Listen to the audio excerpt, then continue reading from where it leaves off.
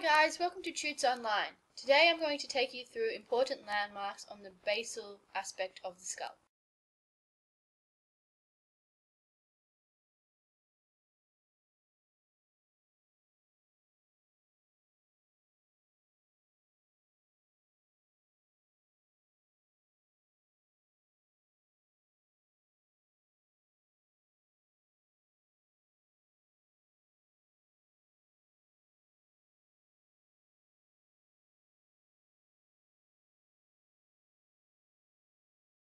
So here we are looking at the basal aspect of the skull, and our first landmark lies at the posterior portion of the skull and is named the opisthokranion.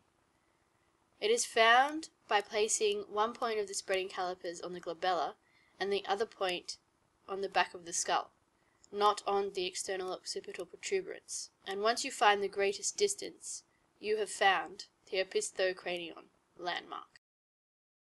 The next one is named the basion, and it lies on the anterior margin of the foramen magnum in the midline. It is the most distant point from bregma, which was found on the superior part of the skull, and these two points together measure cranial height.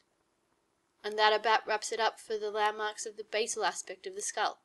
Thanks for watching, guys. I hope you enjoyed it. If you have any questions, please feel free to comment. Make sure you visit our website or subscribe if you want to learn more about forensic anatomy. Thanks, and I'll see you soon.